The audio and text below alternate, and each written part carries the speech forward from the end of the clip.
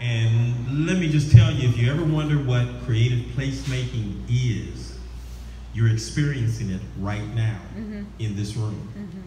This is what brought all of you here tonight.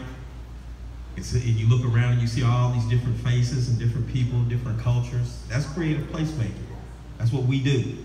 That's why art is so important. And you know, one of the things that's most beautiful about it is truth.